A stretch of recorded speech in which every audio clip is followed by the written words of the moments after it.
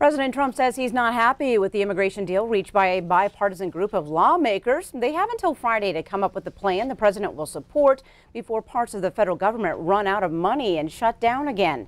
Natalie Brand reports. CBS News has learned President Trump is likely to sign a congressional border security deal, but he didn't have great things to say about it. Am I happy at first glance? I just got to see it. The answer is no. Congressional sources say the bipartisan deal includes nearly $1.4 billion for physical barriers, including 55 miles of border fencing, but no wall.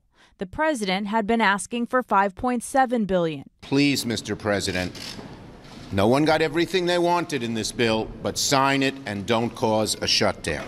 The president also says he's proud of the wall now being constructed on a big section of the southern border near the Rio Grande.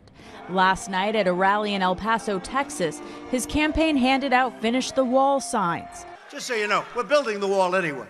When asked by reporters, the president says he's still considering whether to declare a national emergency to go around Congress to get his wall funding. But many members of the president's own party say they'll oppose a national emergency declaration, and they do not want to see another government shutdown. It's not everything the president hoped to get, but I think it's a good step in the right direction. I hope he'll decide to sign it. First, Congress will need to pass the new border security deal by the Friday night deadline. Natalie Brand, CBS News, the White House.